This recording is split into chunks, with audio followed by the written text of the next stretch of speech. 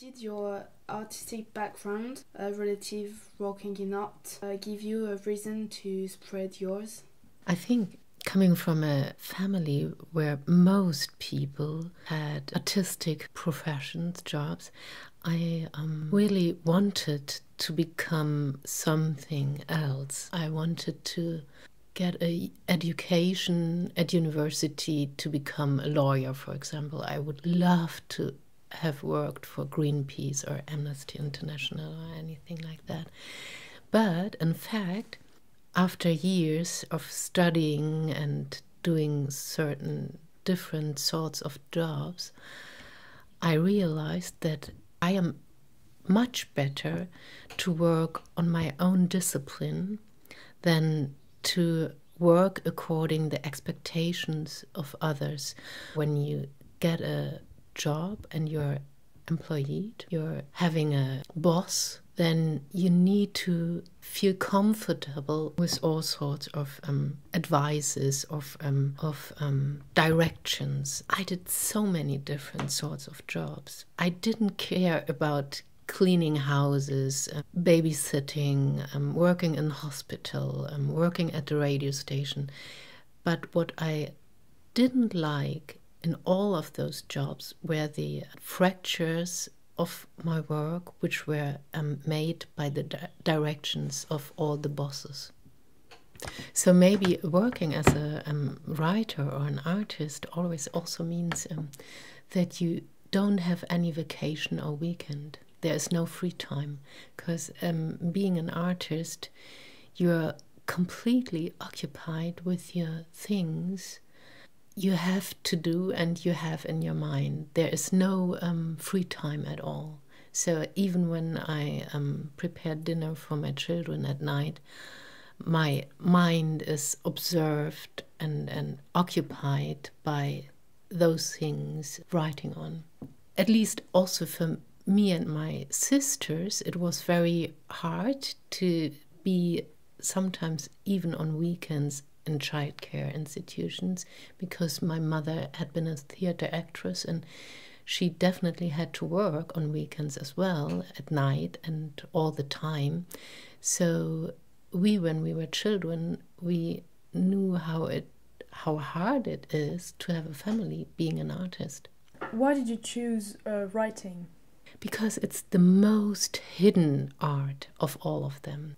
I think I always felt uncomfortable with the very specific side of, for example, films or acting, when people have to go on stages and would be looked by everybody and watched, and everybody would look at you, and I didn't like that feeling, being watched or being counted by your surface. What I love about literature, when I started to grow, not only listen to the oral stories and tales our mother or friends told us at night, but when I started to read, I really love to have my inner imagination while reading, to have a whole movie which takes place when I read a book. And it's not on the screen, but it's in me. And I just love that communication aspect and the dialogue between the text itself and the inner side of the reader. Why the Germany history of the 20th century had such an impact on your work? Good question. The very first 3 books of mine didn't had almost any influence by German's history. But the elder I got, the more I realized that I really have to, or wanted to, explore the stories and also the experiences I made in my life, as well my family and my people, let's say like this. And since my family is a very non-typical German family, containing all those breaks of Germany's history, like my maternal family is Jewish, my paternal family was not. I was born in Berlin. Then at those times, 1970, it was East Berlin, so it was the communistic part of Germany, but only by chance. Like 4 generations before, my grandmother, my maternal grandmother, my Jewish grandmother, she was a Berliner as well.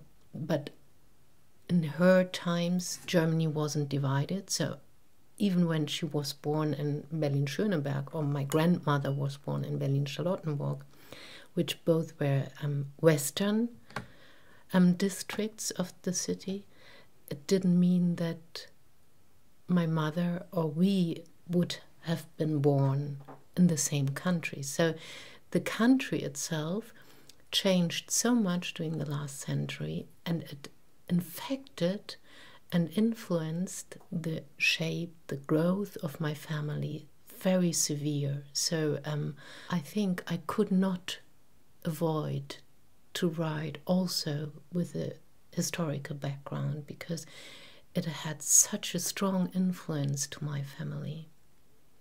Do the characters of your book are related to your past? In many ways they are. I would still say that all my figures are fiction or fictionalized, but many figures have a lot in common with me, myself, or people I know.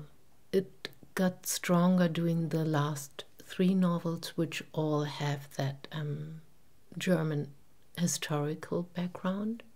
Plus, I would say that all our dreams and our inventions, our fiction, is the most subjective and individual, special individual side on world, on life, on issues that you can take or give, because it's not only information, it's really very subjective. So is there a link between your artistic work and your daily life? Actually, both are mingled all the time, and they're linked in a very complex way. Because on one hand, I cannot stop thinking about my work or my writing when my children come back at home, or when I meet friends, or when I visit a theater or a movie or whatever. I cannot stop my thinking.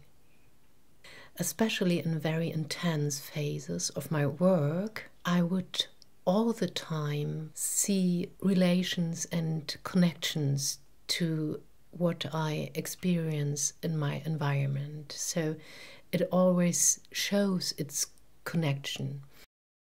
Of course, working hours, they are mainly between, let's say, 8 and 4 o'clock. They are very reserved only for working. So this is a time where I would switch my phone off and I wouldn't answer anybody at the door or any disturbing from outside.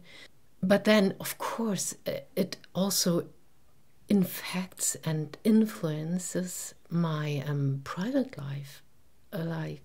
For example, I remember when I wrote on that last novel, La Femme de Midi, my son was very small then, and he was 5 years old and still in maternal school. And when I picked him up, I realized in a very intense period of my writing, I realized his changing behavior. I picked him up and he was very relieved I would pick him up. And he told me, "Mommy, you know, all the day I was scared you wouldn't pick me up and you could forget about me." And I found it so strange. It was really very touching, because it was the time when I was writing about the little boy who get abandoned by his mother. And this story, this detail, is also a biographical detail from my father's side. My father had been abandoned when he was 8 years old by his mother. who had been a nurse, like in the book, and I never knew and never met his mother ever, because they were separated up from then. And my father had only told me very little about his mother, plus he died very early when he was 49. He had a brain cancer then and died. So I never found out about the reasons of that woman. And it was very shocking for me, since I never told my son or my daughter, I never told them that there was a biographical trauma or that I would write a book about this and that. So they didn't know. And only by the silent social transfer, which is a very, very interesting thing among families, only by this social transfer, my son got those fear. I could forget about him. Maybe one day he would wait and I would never return. This was very, very strange to me. So this was a very hard period of work for me, because I always tried to separate private life and being a mother myself and writing on that book. Yeah. Can you explain the way you're working, your writing process? Actually, I would say that it takes a lot longer time to think about a book. Either it's a novel or a short story or an essay.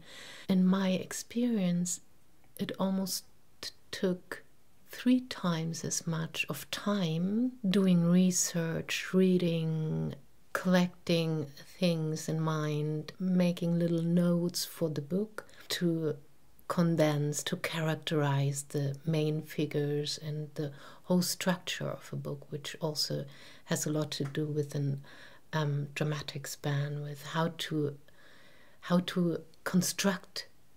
It's almost like architecture a little bit, how to construct a novel, if it's a long novel. And I think a poet would say the same about a poem. But when it comes to writing, I always try to have at least 2 weeks without any other disturbance, no social contact, like meeting friends. In my very ascetic and like a monk's cell space, I didn't even have the children around. So I tried to have the very beginning of a novel in summer vacation of my children, because then they are somewhere where they just are around other kids and I don't have to think of them, and I can only concentrate on my figures and my book and this voice, which is very important. And up from then, after 2, 3, 4 weeks, I'm so much into the flow that I can just start at 8 in the morning and end up at maybe at 4. I used to do no break in between, no lunch, because any lunch would just make me tired or disconcentrated. And then I get to my children, do all the domestical things which are needed. And then when they were little, I could start writing at 8 at night again and just using like the night until midnight. Either way, your work depends on the subjects you are dealing with. Yes, of course.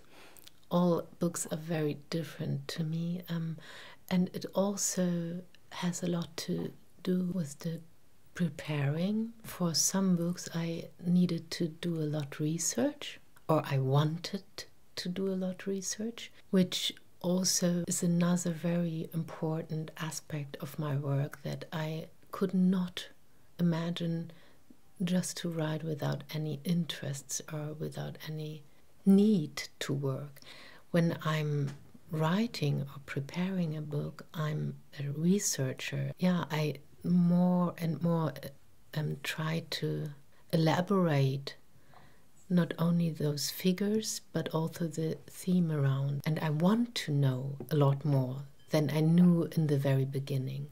Does writing allow you to understand or to forgive certain things? Yes, I think it affords and provokes a lot of empathy, and since empathy is always a try and a need and a wish to understand others, so it always is a way to get closer to certain behavior, people, circumstances you would not have understand before. But then while doing research, while preparing, while thinking and fictionalizing and dreaming, also the dreams are very special and to me very helpful and important thing doing the creative process. I understand a lot more, I learn a lot. I wouldn't say it's about forgiveness, because what I'm looking for is not a moral judgment. I think it's also a style or a perspective of all of my work. I'm not judging on things that happen in my books or decisions or characters. Even when one of them would judge another character in the book, it's not me who would judge, but I'm interested in how it comes, how they would come to a point to make a decision, or how it comes that they could not talk or that they would lie or whatever. So, are you writing for yourself or to spread your point of view?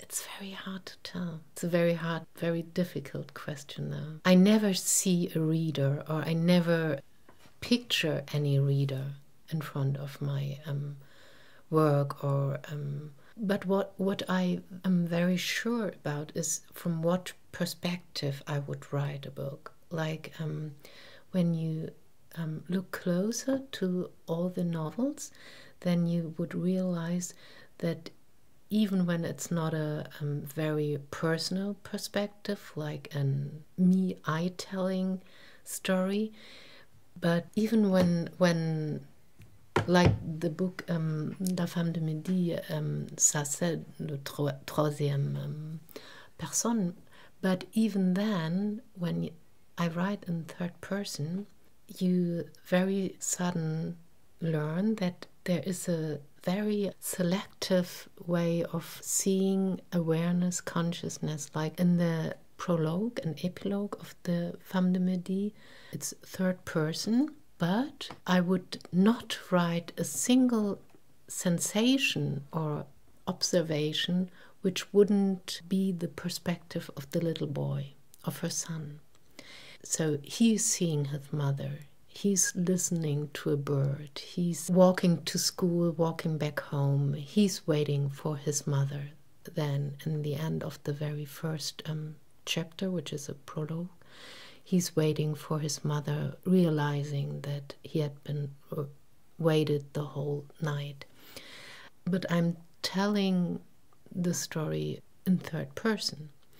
And in the main part of the novel, it's always Helene's, Alice's perspective and her stream of consciousness, like in the wood, her experiences, her surrounding. So even then there is a choice you make about the dramatic span, the structure, and the inlay of the perspective on what you're telling of.